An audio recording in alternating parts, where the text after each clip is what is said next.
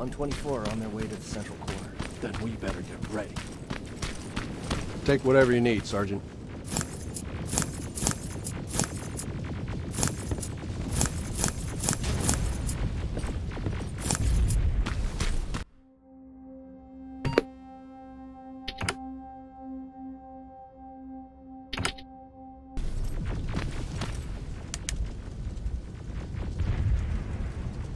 Sergeant Rivers, it's time. I want you to take a team of my soldiers and fight your way to Skynet's defense grid. We have to destroy those turrets to get to the TDE, but don't worry. We'll provide the support. It's in your hands now, Rivers. Follow me.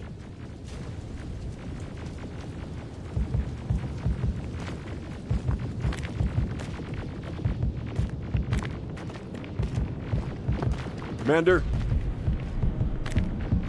Commander.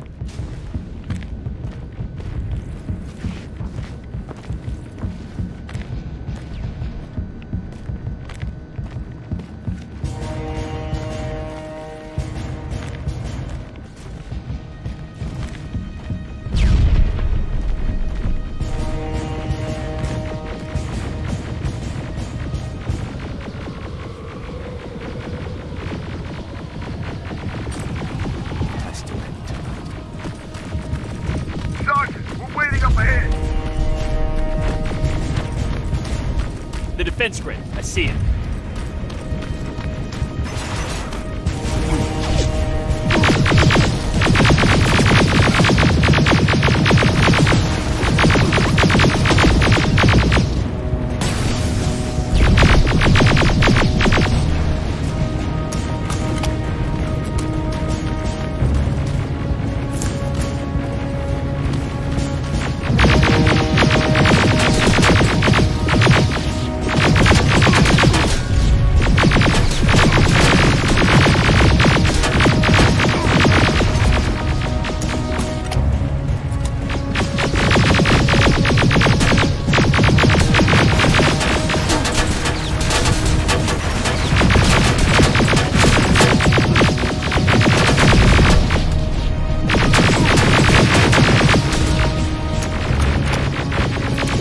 Watch the flank! Drones! There's 4 of them!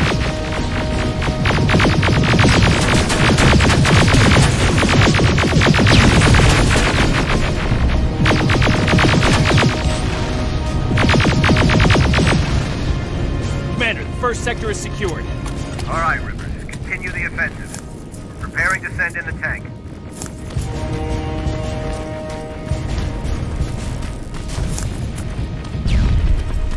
Watch out! Zero in on that T-47!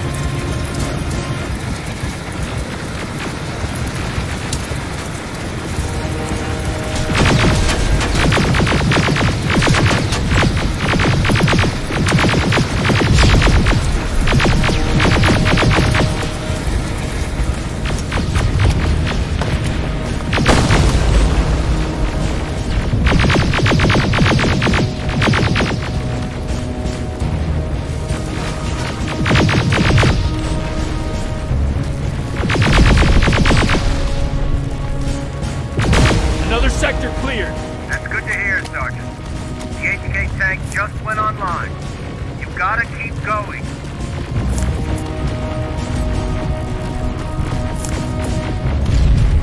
Aerial! Down it!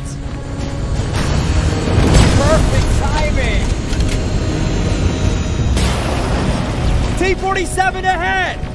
2 of them! Sergeant, I got a visual on the defense grid turrets.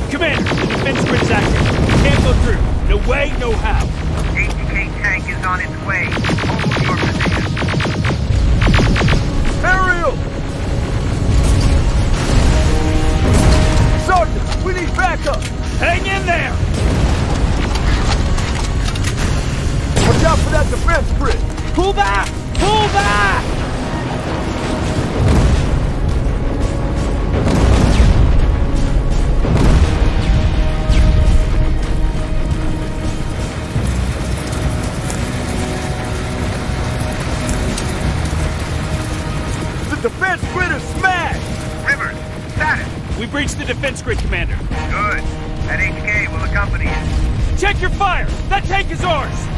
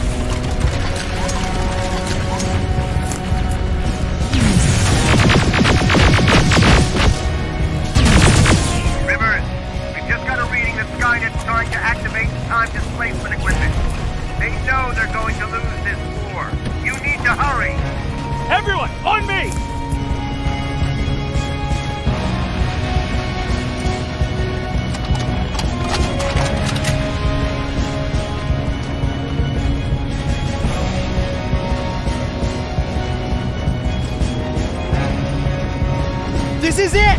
That's the lab that keeps the time displacement thing! Spread out!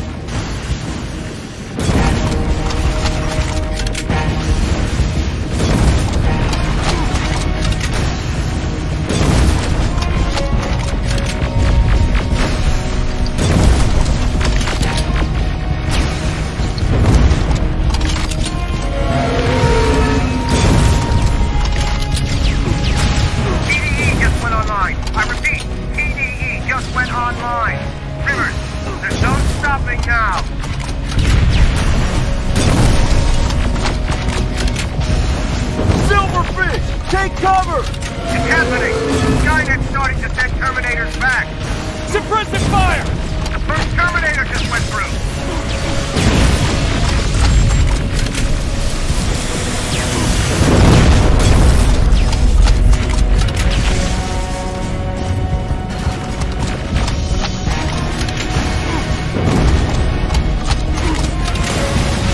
Another one! We're almost there!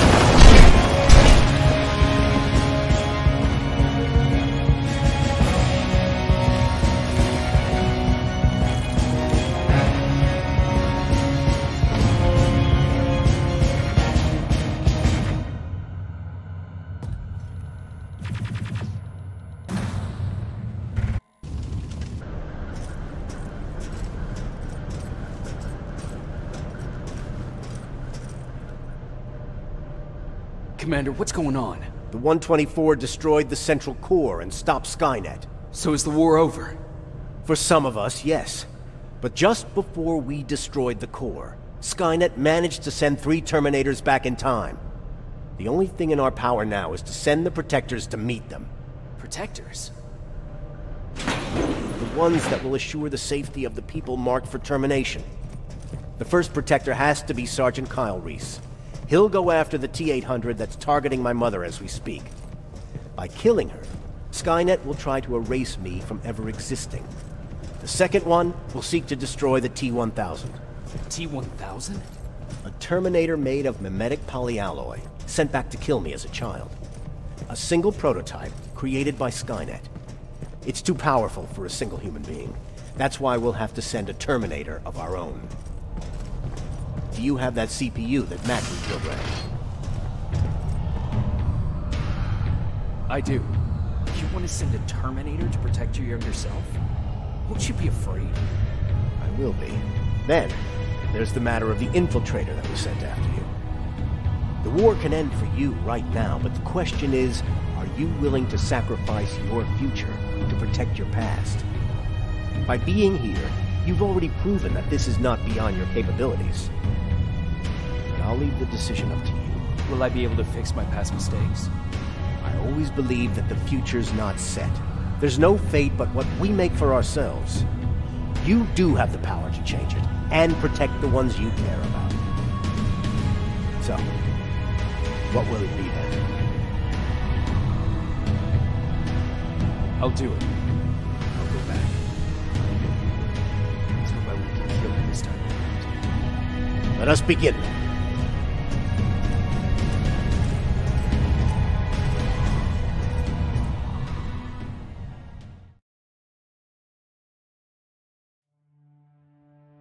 John Connor prepared the time displacement equipment to send protectors back in time. He knew that the final battle would not be fought here, but in the past. A Resistance soldier named Kyle Reese was the first man to go back to 1984. His objective was to protect Sarah Connor, John's mother.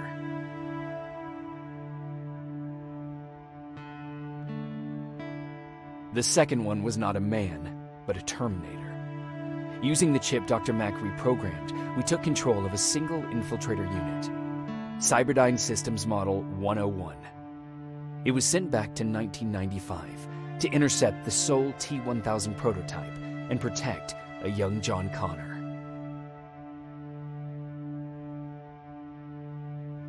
I couldn't have someone risk their life to protect me. That's why I decided to go myself. It gave me a chance to right the wrongs of my actions.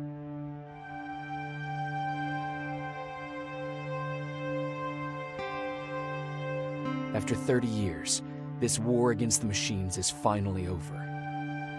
But not all of us lived to see the end of it.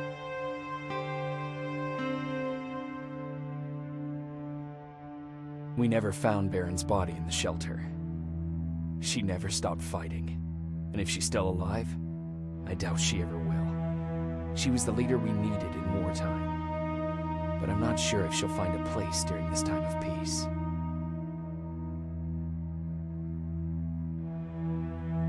I lied to Erin about her husband to make her leave the shelter. I saved her life, but at what cost? Was it my place to intervene and give her false hope?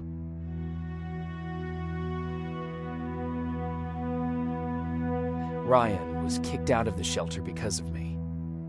I hope that one day I will have a chance to explain to him why I did that.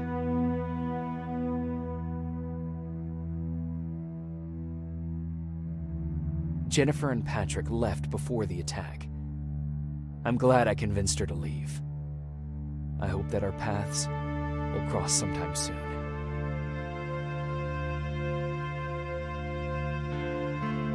Baron asked me to kill Mac, but I couldn't do it. He left soon after my warning, only to be captured by Skynet. We found him alive in one of Skynet's prisons.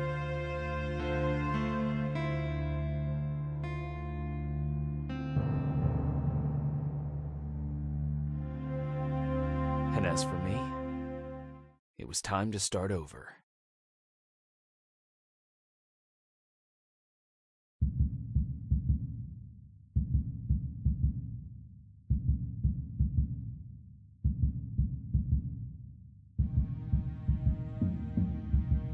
Listen to me if you want to live.